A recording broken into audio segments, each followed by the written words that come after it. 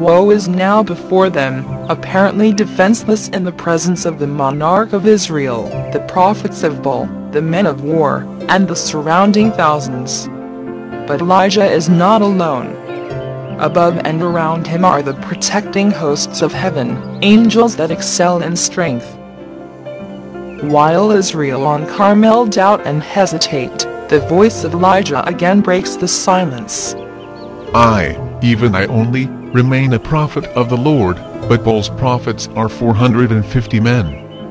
Let them therefore give us 2 bullocks, and let them choose 1 bullock for themselves, and cut it in pieces, and lay it on wood, and put no fire under, and I will dress the other bullock, and lay it on wood, and put no fire under, and call ye on the name of your gods, and I will call on the name of the Lord, and the God that answered by fire, let him be God. The morning passes, noon comes, and yet there is no evidence that Baal hears the cries of his deluded followers. There is no voice, no reply to their frantic prayers. The sacrifice remains unconsumed. One suggests one thing, and another something else, until finally they cease their efforts. Reminding the people of the long-continued apostasy that has awakened the wrath of Jehovah, Elijah calls upon them to humble their hearts and turn to the God of their fathers, that the curse upon the land of Israel may be removed. Then, bowing reverently before the unseen God, he raises his hands toward heaven and offers a simple prayer. Whilst priests have screamed and foamed and leaped from early morning until late in the afternoon, but as Elijah prays, no senseless shrieks resound over Carmel's height. He prays as if he knows Jehovah is there, a witness to the scene, a listener to his appeal. The prophets of Baal have prayed wildly and coherently. Elijah prays simply and fervently, asking God to show his superiority over Baal, that Israel may be led to turn to him. Lord God of Abraham, Isaac, and of Israel, the prophet pleads. Let it be known this day that thou art God in Israel, and that I am thy servant, and that I have done all these things at thy word. Hear me, O Lord, hear me, that this people may know that thou art the Lord God, and that thou hast turned their heart back again.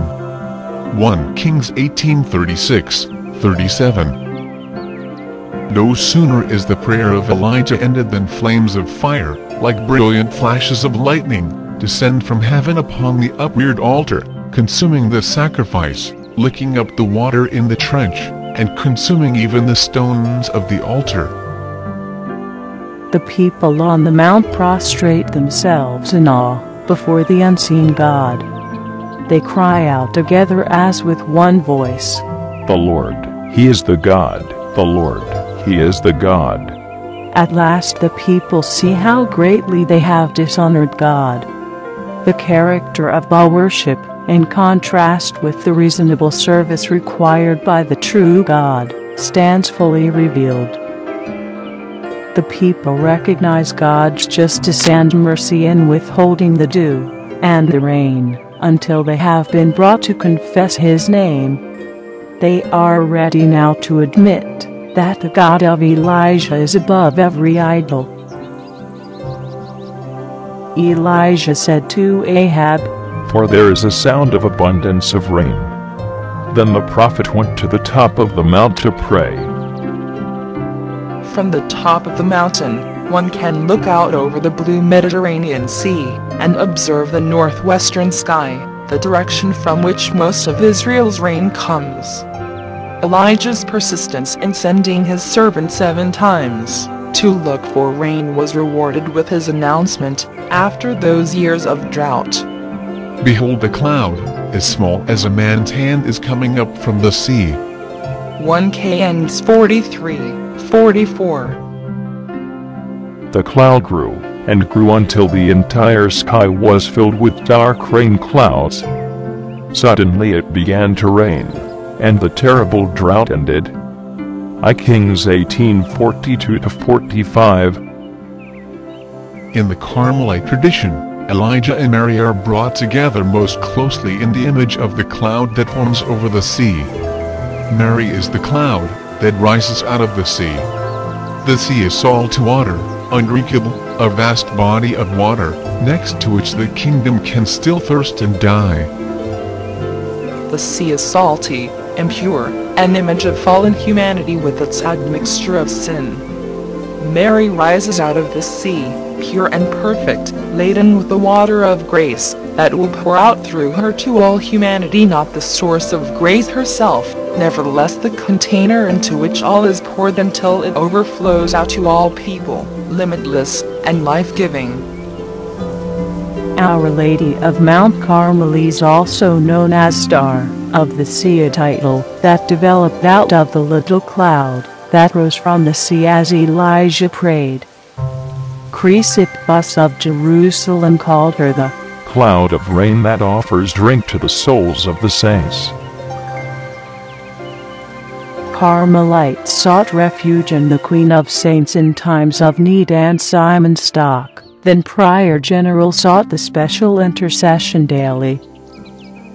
He sang, O most beautiful flower of Mount Carmel, fruitful vine, splendor of heaven, blessed mother of the Son of God, Immaculate Virgin, assist me in this my necessity. O star of the sea, help me and show me herein you are my mother. O show me herein you are my mother. O Mary conceived without sin, pray for us who have recourse to thee. On July 16, 1251, Mary appeared to Simon Stock surrounded by angels and holding in her hands the brown scapular of the Carmelite habit.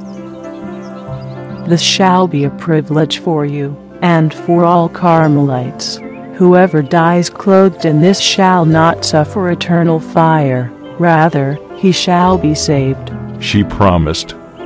The brown scapular of Our Lady of Mount Carmel is a sign approved by the Church and accepted by the Carmelite order, as an external sign of love for Mary, of the trust her children have in her, and of commitment to live like her.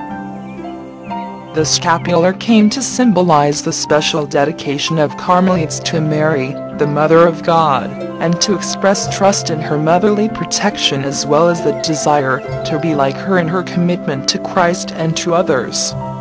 Thus, it became a sign of Mary.